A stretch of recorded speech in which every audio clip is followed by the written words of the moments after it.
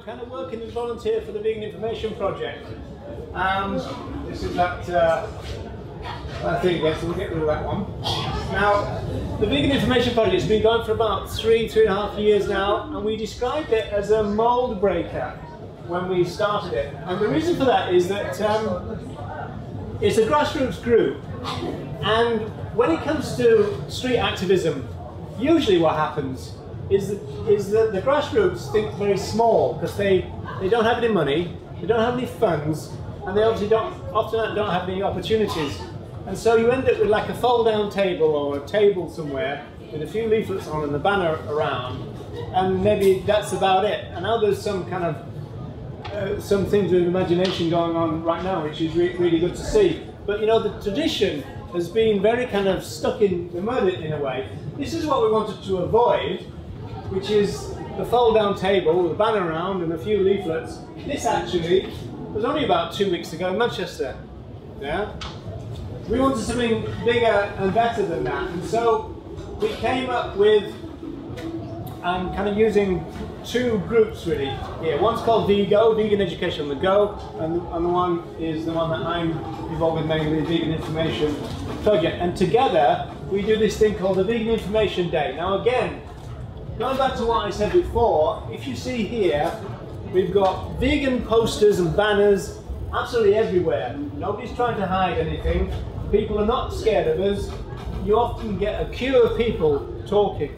And rather than just having a couple of people on the table, quite often the Vigo people, they get 15 people out there for 5 hours every week in Dublin, talking to people, you know, giving plant-based samples.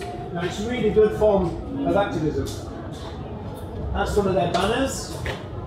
Again, you see the kind of, as it were, the crowd of people.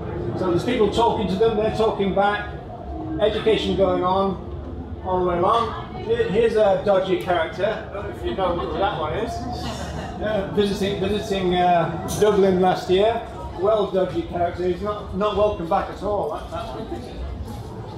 And then we've got some plant-based samples at the moment, so if you want to do this kind of thing, if you contact your plant-based suppliers, like Wildlife Cheese here, and they also give mayonnaise, they'll give you samples free, okay, and then you can have them out on the street. And then what you try and do is make sure you know where these things are for sale, because people will come up and go, oh, you know, this is great, where can I get this? So you need to know the answers to that particular question.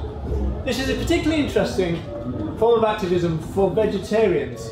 Every week we get vegetarians coming up, and the thing that they're stuck on, guess what? Cheese. Right, they're stuck on cheese. And of course, it does raise that casomorphine argument, you know, which is the kind of idea that, well, maybe they are really addicted to cheese, because when I call cow milk, I call it car food, because that's what it is. I tell people it's car food.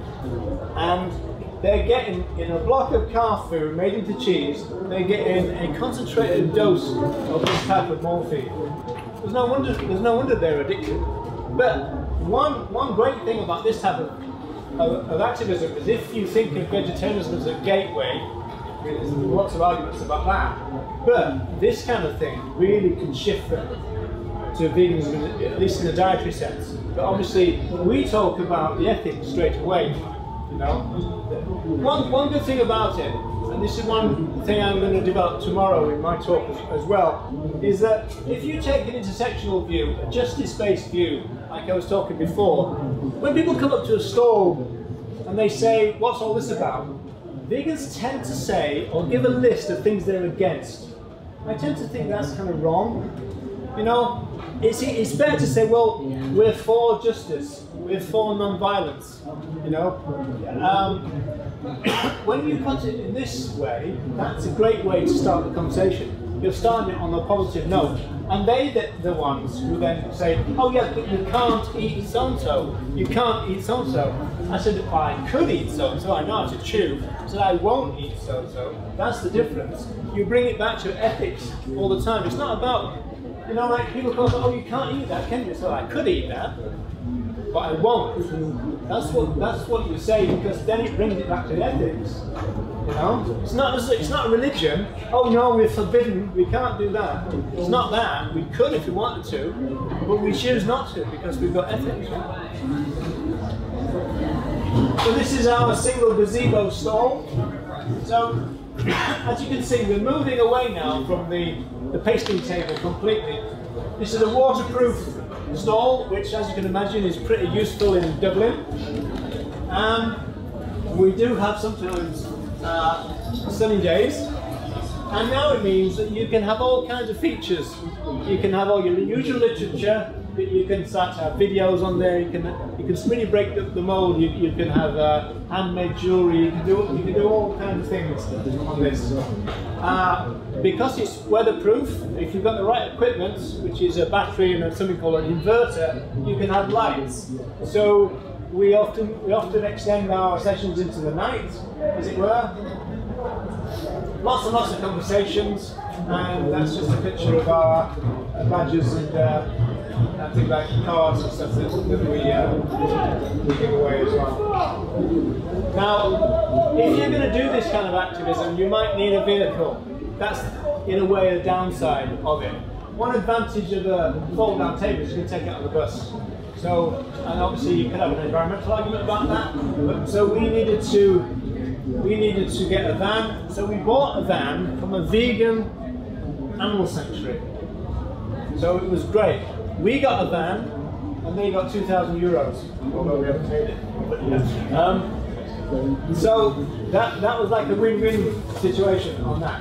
So again, you can start to see the kind of things we have.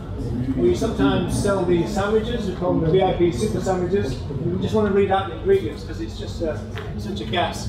This is one sandwich: wholemeal bread, hummus, plant-based sausage slices, smoked tofu, plant-based cheese, peppers, onion, mashed potato made with coconut milk, lettuce and tomato, all in one sandwich.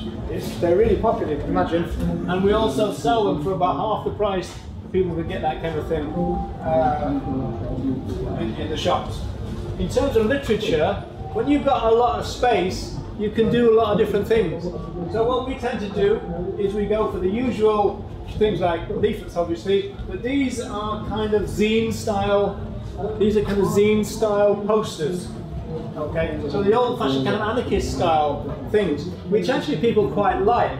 So if you have a mixture of the kind of professional looking ones and the kind of more amateuristic ones, if you like, on there, that's a really kind of good mix. And in particular, because we're an intersectional group, we have stuff about feminism, we have stuff about, you know, food not bombs, we have justice issues, we have stuff about squatting, you know, so we kind of across the board kind of stuff, if you like. This again, that's the proper zines. People actually pay for those.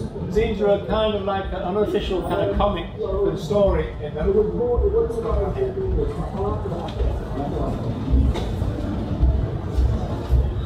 Oh, I see. No question.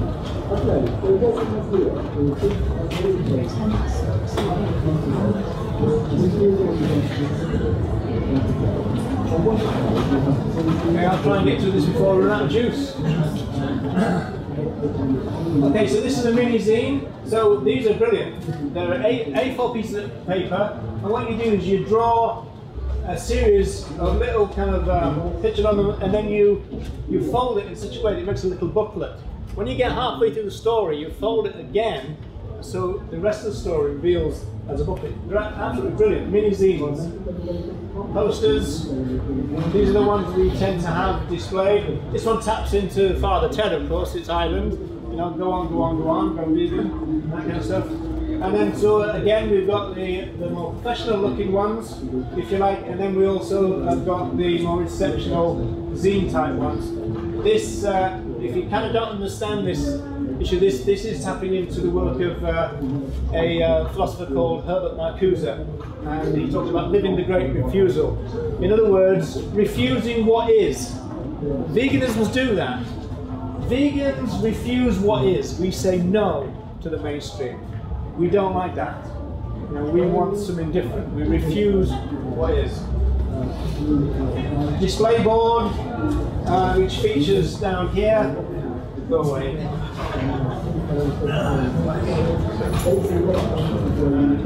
We'll lose this in a second.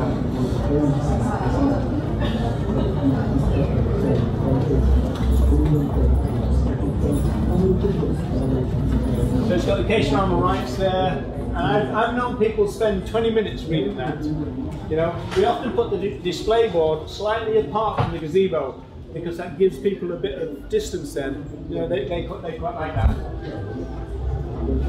Big screens, this is like pay to view. I'm going to really zip through these before I lose my battery. That's little DVD players. Again, a nice shot. Big screen that we had on one time. We do that. We now do kind of project screens onto the back of the gazebo. Now we've got a double gazebo. This is 6 meters by 3 meters of vegan education. You know, it's got Vegan Information Day, and it's got Justice for All on the other. It doesn't put people away. It's not a scare word.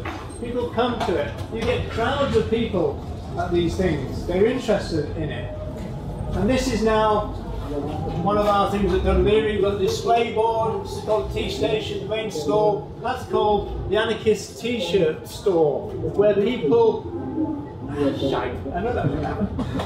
What happens there in the T-shirt store is that we go around all the charity shops and get plain T-shirts, and then people come along and they can ask for the design they want, and we make it for them on the spot. Now, I was going to show you a picture of the smallest one we did, which was about that big for a little kid, and you know, that's very popular. It's very community based. There's one shot I had of a person making a T-shirt surrounded by people talking about veganism, talking about the way that these things were made.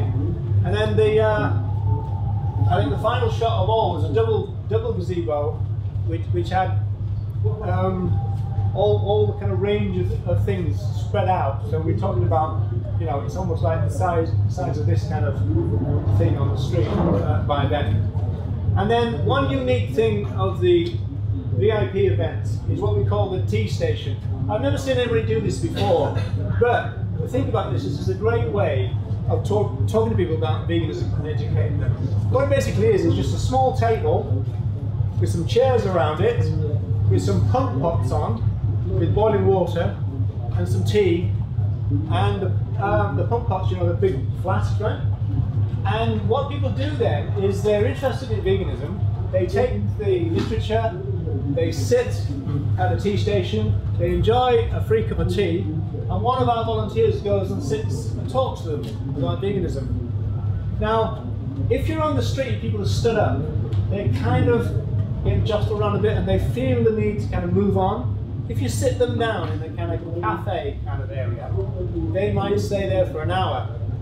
And we've got people now campaigning on the streets with us who started by sitting down at the tea station. Tea station is a brilliant way of doing it. It's very human, it's very interactive, it's really rich in sociological sense, but it's also just kind of normal. You just sit and what do? We have tea with each other and talk about things, you know. Another great thing about it is that you know, if you're the kind of person who give leaflets out, you often wonder what happens to them. Well, we kind of know what happens to them. You have a look around the corner, a lot of them are going to be on the floor.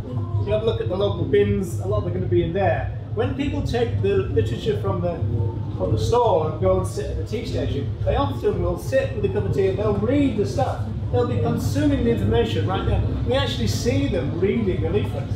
You don't normally do that. It's a great way of doing it. And then, if those leaflets create a question, there's all these vegans here who can talk to them about it.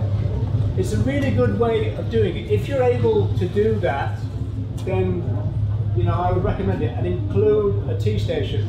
The last slide was going to be issues. Now, obviously, things like emission and access are issues. Now, we're lucky in a way because we live in Ireland and everybody breaks the rules in Ireland. And so what we started off doing was we got permission to site our gazebo in a place called Temple Bar. Anybody been to Temple Bar in Dublin? Yeah, very famous touristy place. So for 16 weeks we got permission to put the gazebo there. When that contract ran out, we kind of were looking elsewhere. We tried the council, they were being a bit iffy about it. So we just started bunging the thing up in different places. You know, and eventually after a few months you might get moved on and then you go somewhere else. So there are issues about permissions. We're working on that at the moment. Also, it's a good idea to get something called public liability insurance. In terms of Ireland, it costs about €300, so it's going to be $250, $230 in England. And basically that means that if somebody trips over your stuff, you're covered. So, you know, public liability insurance is really good. But the real point about it is that even though there might be some drawbacks, the benefits are really big because you can break the mold. You don't have to sit there with this size of thing and think, well, what do I do with this? You know. Also, we break the mold in the sense that we don't give any national group literature out. Everything that we produce is ours. So, in other words, it means that whatever is said on that stall, we want it to be said. We don't have to use anybody else's words, and we certainly don't want in Ireland for the money to go back to Kent or to London. We want the money to stay in Ireland, obviously. So we don't give out those. But if you want professional leaflets, it's not hard to get them now. This is the age of the internet. If you think about it, the national groups, they make their name on the grounds that they do great videos and some good literature. This is the age of the internet, folks. Anybody can do that now, especially if you buy a little bit of cheap software, but even the free stuff, you can do your own leaflets. You can do professional stuff, you can do the zine stuff, you can do great videos. I mean, we've had sessions here all about videos. You know, video technology is going through the roof. Everybody's got a video in their camera. You know, everybody can do a video diary now. I mean, you can do a video diary of your day and post it on YouTube tonight. You know, it's so easy now. You know, so you know when I complain, which I often do, about Peter, racist, sexist, they go, oh, but they do great videos. I say, well, yeah, that's because they're rich. It's not because they're good or ethical or know what they're talking about. It's because they're rich. You know? But in the age of the internet, we can bypass all that. We can bypass the corporations. The big corporations, they're the ones who are trying to slide back from veganism, by the way. We can bypass all that and grow the grassroots. The great thing about VegFest is that they're committed to the grassroots.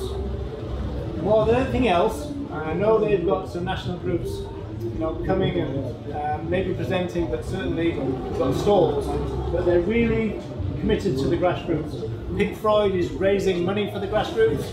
VIP benefit from that lately, and so the grassroots is very important. Anything we can do to promote the grassroots is important. And I say boycott the national groups, but do the good stuff. Don't just get stuck with your tables. Think outside the box. And that's what we've kind of done in Dublin, and it seems to be working. Anybody got questions or anything? I know you might, when I give these talks, people say, yeah, but how do you get permission? I do understand that is a problem, and some places are going to be harder than others. The only way I can answer that, because I'm not where you are, is to go and try it. You either physically go and try it and see what happens, or you go to your council or go to whoever, find out who gives you. You know, there's usually somewhere in every town, in every city, where they allow social movements and charities to set up usually. You need to find them out and find out the deal. You know, how do you get in on this? Once you've got access, you know, especially if it's official, once you get official access, that's great. You can really expand then. You can have a, you know, bells and whistles everywhere, then you can have your videos, all the lot, the tea station lot.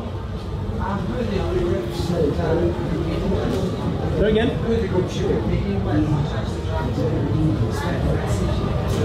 In Ireland? Well, it's really, Ireland is really lucky, really, because like there's no kind of national groups, so we're not competing. There's no kind of animal aid in Ireland. There's no Viva or whatever. So most groups, I mean, there is a group called AREN, which kind of pretends to be a national group, but really isn't. Oh, you mean in terms of space on the street? You mean? Yeah, there is a bit of negotiation like that. I mean, yeah. What we've got is there's a guy who kind of paints, does some painting. There's another guy who sold his poetry and stuff. What you tend to do is you kind of negotiate your space. And what we tended to do was get bigger and bigger and bigger until they found somewhere else to go. That's how we do. Yeah, we kind of just overwhelm them really. But no, I mean, if people want to come, we would create space for them. It's like a sharing thing. Yeah. Yeah. I'm really new to this. Can you explain how Peter's sexist? How Peter's sexist? Yeah. They have a porn channel. What? They have a porn channel. Peter porn channel. They've got something called the National Undress, where they get a woman to strip completely naked every year. They encourage people to go, go naked rather than fur, which is basically saying to women in general, get your tits out with animals. Ingrid Newkirk says that sex sells. Well, it might be, but it's very unrevolutionary. It's counter-revolutionary. You know, animal rights is a revolutionary idea. Veganism is a revolutionary idea. You don't get there. You can't promote animal rights by trampling over women's rights. At the same time, PETA are not an animal rights group. That's the problem. They're not guided by animal rights philosophy. If you want to know more about that, come tomorrow. Yeah, because most of the groups in the movement are not rights groups. We just use it as a name. Animal rights movement. But if you say animal rights philosophy, they go, oh no, I don't want that. I don't want the philosophy. They want Peter Singer's philosophy. Peter Singer doesn't believe in rights. No? We're in a really strange situation. If we were the human rights movement, it means that our intellectual leader would not believe in rights. Peter Singer. Yeah, he doesn't believe in rights. Human rights or animal rights, he doesn't believe in them. Now, when we're talking about rights, in the sense that I'm talking about, we talk about moral rights. We'll talk about legal rights, right, given by the government, but animal rights is based on moral rights. So if you want to talk about that more, that's for tomorrow. But yeah, no, they have a porn channel. Yeah, Google it. Google Peter National Undress, and you've got, And then in terms of racism, not long after Obama was elected, they do a demo dressed up as the Ku Klux Klan. You can't get more reactionary and ridiculous than that. Because there's a book out called Growl by Kim Stallwood, a good friend of mine. He used to work for PETA. And they used to describe themselves, still do, as media whores. Right? Anything to get the media. But it's one of those things about, all coverage is good. Well, that's not true. Not in a revolution, it's not. But some of the stuff that PETA do is really crass. And they're also incredibly rich. If they were disbanded, which they should be, like yesterday, and their money was spread out in the grassroots, you'd have a hell of a lot more going on than you do now. There's no point in concentrating on the national groups. And that's a transnational corporation. That should be the first one to close down. Hi. Say if I was just about to start doing sort of like reading animal rights groups, how would you recommend getting volunteers to help with sort of the first? In the sense you don't know anybody at all? Or? Yeah. Right, well, in that case, you'd probably have to suss out, I mean, there might be some existing groups, but also, obviously, you have to think about things like Facebook and the other social media. That would be a thing, but also maybe going around to any of the, I don't know if you've got, vegan cafes or restaurants or vegetarian, vegan friendly kind of thing, where you could post, what you really need to do is you have to be visible and kind of like get people to come to you. What you almost like need to do is sell the idea. I mean, ironically, given the sessions that we just had, you could do a YouTube video and post it and say, if you're in this geographical area, I'm interested in doing this. You know, I heard this brilliant talk the other day, and now I'm so inspired. I want to do this. Who's on board? See what happens. You know, or even write to the newspaper could do it. You know, they might publicise it. You know, a local person wants to start this type of group. Well, that often works. Depends where you live. Right, we've probably done that, are we? Okay, thanks very much.